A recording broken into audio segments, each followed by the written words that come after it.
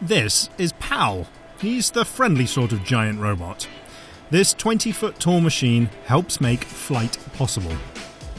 You know when you're on an aeroplane and you look out of the window and you think to yourself, all that's keeping me in the air here is some clever aerodynamics over that equally clever wing? Well, if you're on a 737, this is where those wings are made. Wings end up beautifully complex, but they start very simply. They're hollow. They're like a piece of corrugated cardboard or maybe a wall in your house. There's a top and bottom sheet and then ribs or struts between them. The void in the middle is actually the fuel tank, so everything has to be joined together perfectly.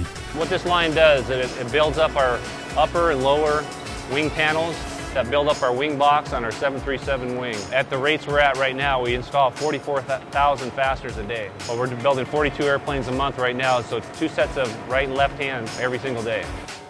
And that is where good old PAL comes in.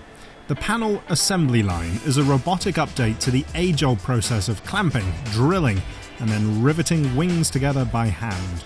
And our legacy line has been around since the 1960s. In the new assembly line, we have about 90% of the fasteners are installed by the machine.